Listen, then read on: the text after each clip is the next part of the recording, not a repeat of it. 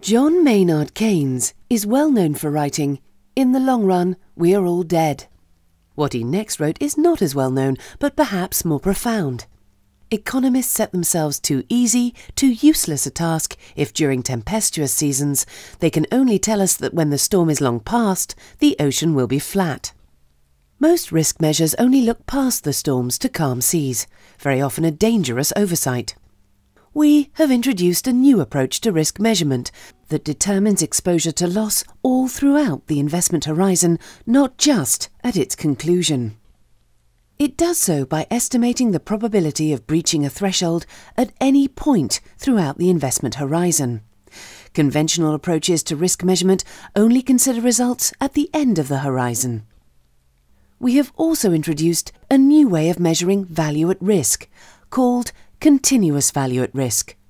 Whereas value at risk measured conventionally gives the worst outcome at a chosen probability at the end of the horizon, continuous value at risk gives the worst outcome assuming the investment is monitored continuously all throughout the horizon. Together, these new risk measures provide investors with a more complete assessment of their investment's exposure to loss. Let us explore the logic behind these innovations. Consider an investment which has an equal chance of following one of two paths, representing a particular increase or decrease over a single horizon. If we extend this investment over 2 periods, there are 4 paths that lead to 3 possible outcomes because 2 of the paths converge. As we extend this investment over many periods, the number of paths and potential outcomes grows at a rapid pace. The pattern that is formed by these recombining paths is called a binomial tree. Imagine our investment as these stock certificates, proceeding along this binomial tree with an equal chance of moving up or down from each node. More of the certificates will end up closer to the middle range of the outcomes than the extremes, because the recombining paths converge towards the centre. If we stack the stock certificates as they arrive at the terminus of each path, we notice that the stacks take on a familiar form, a bell-shaped curve, or more precisely, a normal distribution. This bell-shaped curve represents the distribution of potential returns for our investment. Now imagine a barrier represented by this line of fire. What happens if we again allow the stock certificates to proceed from the origin of the binomial tree along the various paths, but we assume the fire line absorbs those certificates that breach it?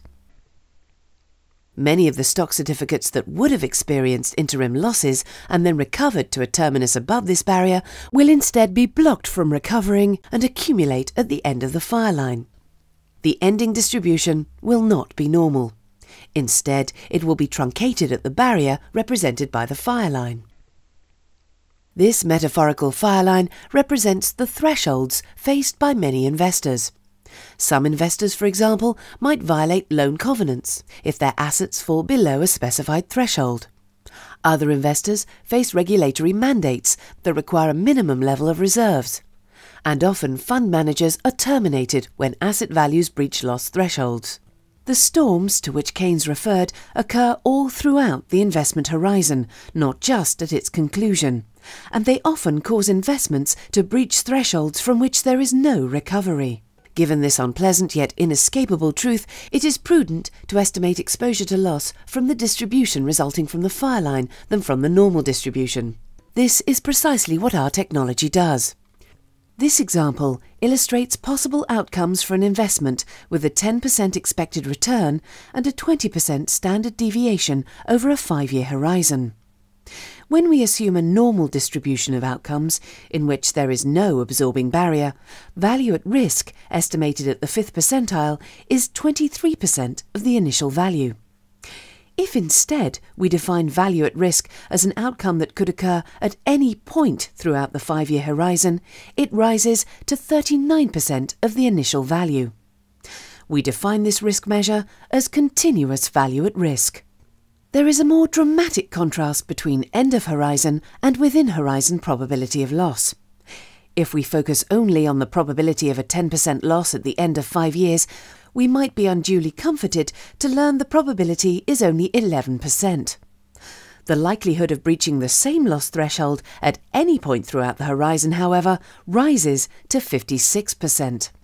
We are well advised by Keynes to guard against storms that occur along the way, than to look beyond them to calm seas. For investors faced with the challenge of maintaining asset values all throughout the investment horizon and not only at its conclusion, our advanced risk measurement technology offers a superior solution.